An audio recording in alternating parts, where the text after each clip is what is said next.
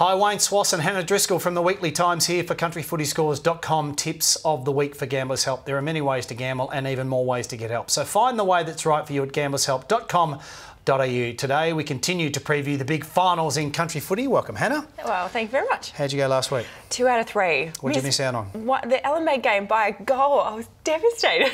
Close. Well, we're looking for a 3 out of 3 and we're kicking it off this week. Hampton Football League semi-final between the Spud Farmers Koroit and the Dirty Blues Warrnambool. Oh, you would love to beat this one, wouldn't you? No. Who's your tip?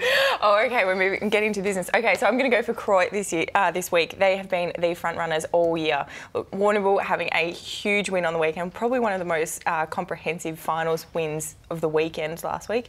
But Koroit have been the standout side all year in the Hampton League, so I'm going to be tipping them to get over the line and into the grand final. I like your tip. I'm on Koroit's bandwagon. Next, we go across to the Murray Football League prelim final. Moama taking on Mulwala. Yeah, this has been a big one. Moama has knocked out some huge sides this final series.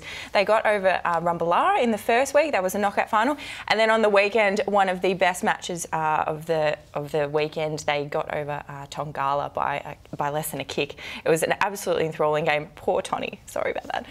But look, I'll be tipping Mulwala to get the job done. All right, final game we have a look at is in the East Gippsland Football League. It's the grand final between Wyong and Lindenow. Yes, this is going to be an interesting one. Wyong last year, one of the sad stories of the year, they got beaten by a kick in within the minute of the grand final. So they've been the front runner this year, and I'll be tipping them to use last year as a little bit of fuel to get over the line. Well done to you, Hannah. Good luck to her tips. And don't forget, remember, there's only one resource for all your country footy needs, and that is countryfootyscores.com. Hannah's tips will return next week, and it's all thanks to Gamblers Help. So find the way that's right for you at gamblershelp.com.au. Good luck to all of those teams playing this weekend. We'll see you next week.